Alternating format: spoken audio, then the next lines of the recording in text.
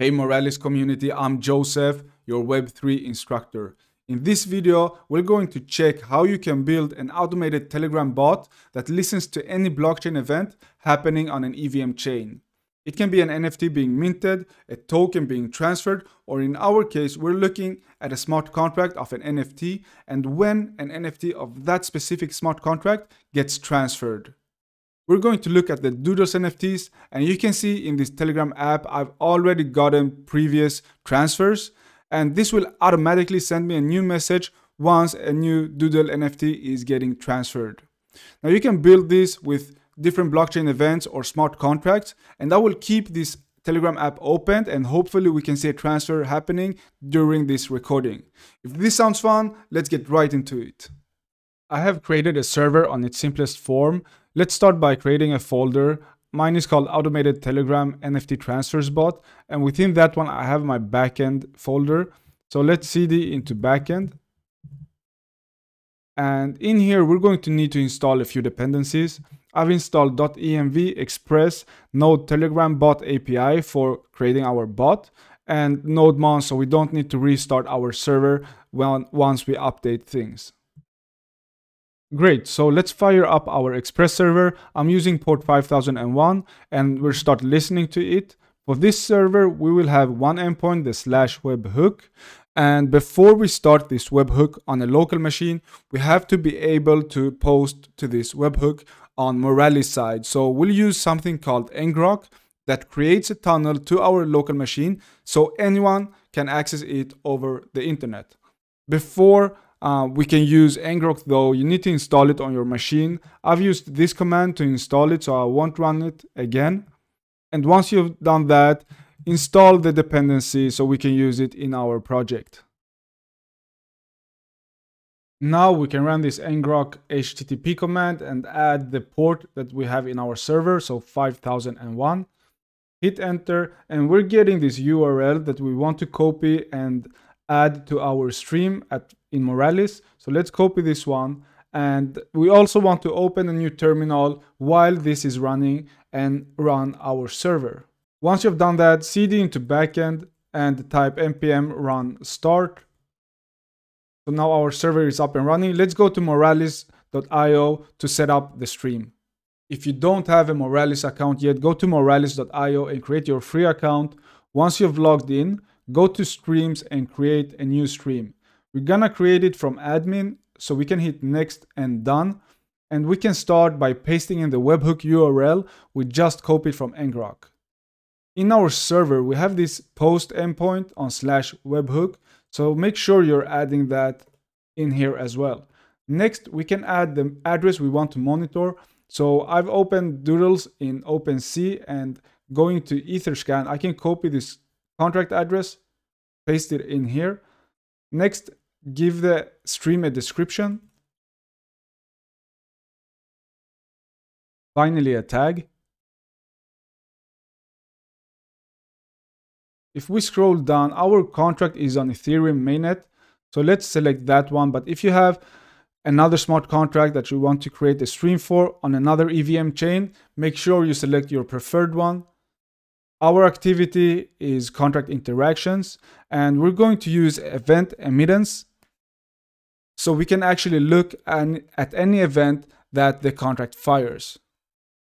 So let's enable that and go back to Etherscan, to contract, because we need to copy the ABI. When we go back, once we copy and paste the ABI, Moralis will show us all the topics we can stream. So let's paste that in, and in our case we want to look at the transfer, and there we have it up and running. Now go back to Visual Studio Code. The first thing we can see is this empty response, but once we have some transfers, we're gonna see them right here. Just like that, we can see that we have gotten some responses, and within these NFT transfers, we get the different transfers of this NFT that has happened, and data such as the from address, the to address, the token ID, transaction hash, token name, and so on and so on. So what we want to do next is, instead of console logging this whole response, we want to console log only the few chosen ones. So let's remove this one and instead paste a for loop. In this for loop, we will go through the webhook object and every NFT transfers within that one. And what we want to display for every NFT transfer is the from account, the to account, the token ID, and then the transaction hash. So let's do that. Like so. And what we want to do here is to take the from address and the to address, and we don't want to display this whole address right here. We want to display the 4 first characters and then the last 4. So we're gonna slice it like this. Then the token item, which contains the token name, doodles right here, and then the token ID, and also the transaction hash. So you can copy that one and go to Etherscan and get more data. Perfect. There we have some responses that we are console logging for now. The next step is to replace this console log with the bot automatically sending messages on Telegram. So let's open up Telegram and search for bot father. Once you have started a conversation with this bot, hit the start button that will be on the bottom and these instructions will show up. Let's create a new bot and choose the name.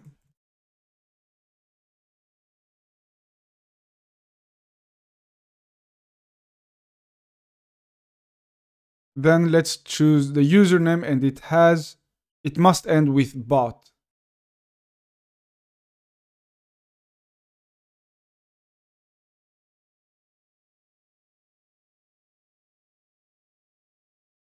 Let's make sure we copy this access token for our bot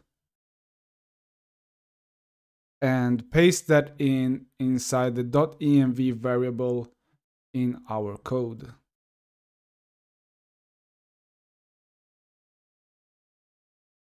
Now let's create a new channel and invite our bot to that channel and add it as an admin. Inside the channel, go to this menu and info, administrators, add admin, and search for your bot.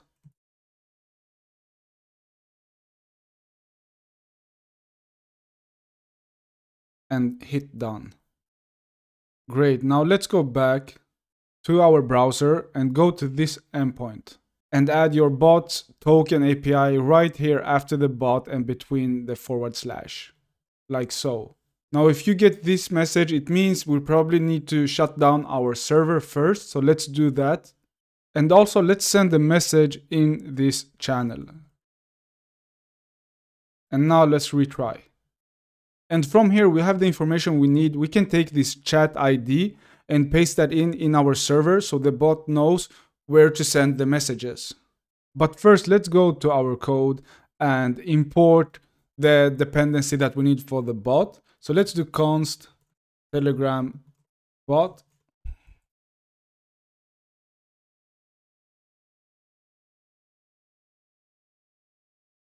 Like so. Then we also want to import the env variable that we just stored in the .env file.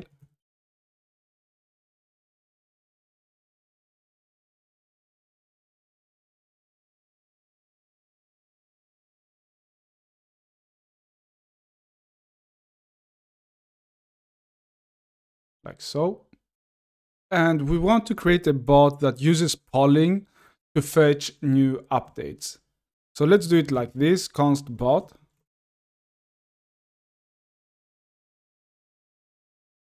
We're gonna use our token API right here. And then polling, we're setting that to true. Perfect. Now inside our webhook, we're gonna use the function that Telegram bot gives us, which is called send message.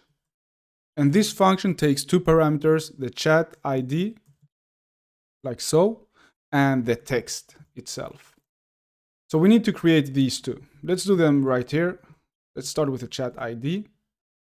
And this is the one we're going to take from this URL. So let's copy the chat ID and paste that in. And then let's create the text variable as well. And this is gonna be exactly what we console logged earlier. So let's copy that and Paste that in.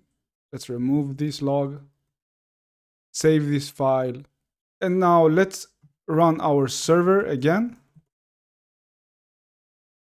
And once we get a new transfer of this Doodle NFT, it should show up right here in our Telegram.